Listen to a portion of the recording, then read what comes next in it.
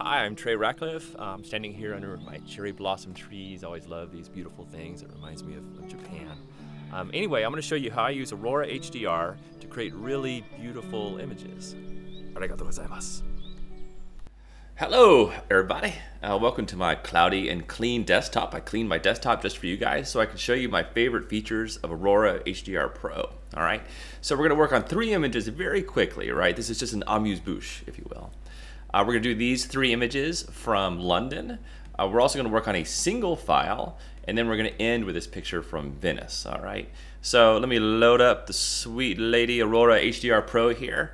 Now I don't even have to load these in because Aurora HDR Pro comes with sample images. So I'm just going to click Load Sample Images here. Okay.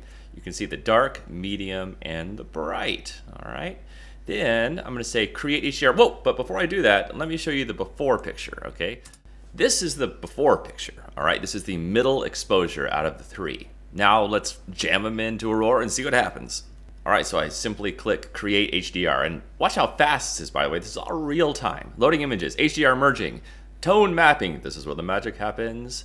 And boom, done, done, done, done. And actually it's probably practically done. Look at it, it looks amazing. Let's make full screen here. I'll hit F. We're gonna make more adjustments, don't you worry. But let's look at a before and after once again, and this is again without clicking a preset, without moving a slider, nothing. Here's the before, the middle exposure, and here's the after. Well, let's not even call it the after because we're still going to work on it some more. All right, here we are. Let me calm down a little bit. I'm pretty excited. I'm just going to take you through the tool very briefly here. All right, we have lots of other tutorials and things you can see if you want to do some in-depth dives, but it's just a little bit here. So check out all these presets. This is just the architecture category. You don't even have to move a single slider. You can just click around on these different presets until you find something that you like. There's all kinds of options. There's sort of extreme HDR, there's realistic HDR, whatever you want. There's lots of different categories of the presets. You can even get my own, like Trey's presets if you get the Pro version. Now over here on the right side are all your various tools, and we have heaps of them. As they say down here in New Zealand, heaps and heaps and heaps of tools. All right, and you'll kind of see me use some of these tools in these 3 quick demos I'm going to do. All right, let me jump down here to my favorite area, the structure area. This is really where you get all the HDR bang for your buck, right? So you can go really extreme with your HDR look, right? Slide that way over to the right, or you can take it easy and take it way over to the left, or somewhere in between. You know, choose your own HDR adventure. If you really want to amp it up, you can increase the amount and increase the boost. And then, then you can be like super HDR on drugs. I know some people are into that. That's cool. That's cool. I don't judge. Whatever you want to do is awesome. So actually, usually I increase the amount a little bit and then also the softness a little bit. That seems to take a little bit of the hard edge off. There's also HDR detail, which is great if you want to give it that super detailed, kind of almost grungy kind of look sometimes. And you can soften that up a little bit, a little soft grunge. This is all the tone stuff, right? This is the kind of thing that normally you use Lightroom for. And another reason you don't need Lightroom, you can just use this tool. Increase the highlights, midtones, shadows, whatever you might want to do. Increase the contrast. We have this clever thing here called Smart Tone, which is sort of a clever combination of all of them, right?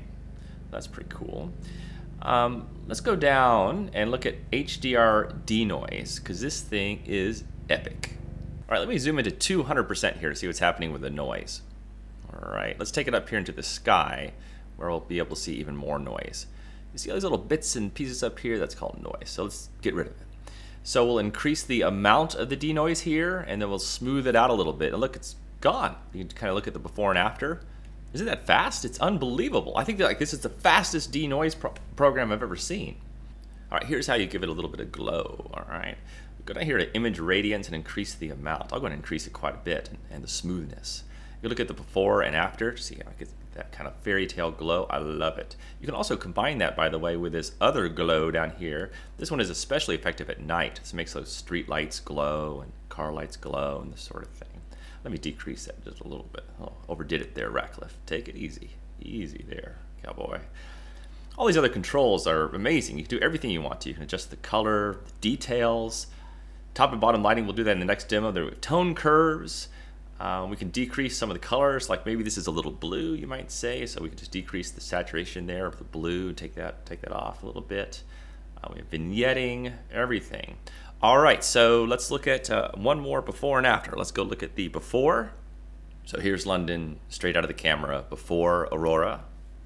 And here's London after it's been aurorized, which is not an official verb, by the way. Oh, look at this church. This is every time I look at this photo, I see something new. Look at that. Holy moly. All right, let's go to the next photo. Rats, I forgot to show you that it has layers too. You don't even need Photoshop. You can do things in multiple layers. We'll save that for the third photo, the Venice photo. All right, now let's work on a single photo. Okay, moving right along. Let's bring this single photo right here. And this is just to kind of prove that you don't have to have brackets and take them in for this to be a very effective program. So you can go rework a lot of your older photos and, you know, bring them a new life, if you will. So I used one of my presets on here. You can kind of see how I moved some of these things around. And obviously you can still get this HDR look from a single photo, which is pretty radical. There's a little bit of glow on there. All right, let me stop down for a minute to talk about this really important part that I wanted inside Aurora HDR Pro. And it's this area called top and bottom lighting, because many times you want maybe a different kind of HDR on top than you do on the bottom, or vice versa, you want more or less. So this allows you to individually adjust these areas. You can shift the orientation, move it up and down to see where that cross line is. You can adjust the blend area. It's extremely versatile.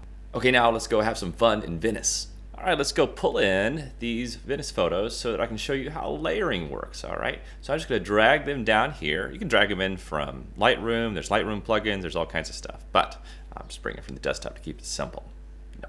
This was a handheld shot, and obviously this guy is boating around on his gondola, so I'm gonna turn on alignment and ghost reduction, create HDR. All right, fast forward here. I've already made a few adjustments. You can see the before and after, before and after.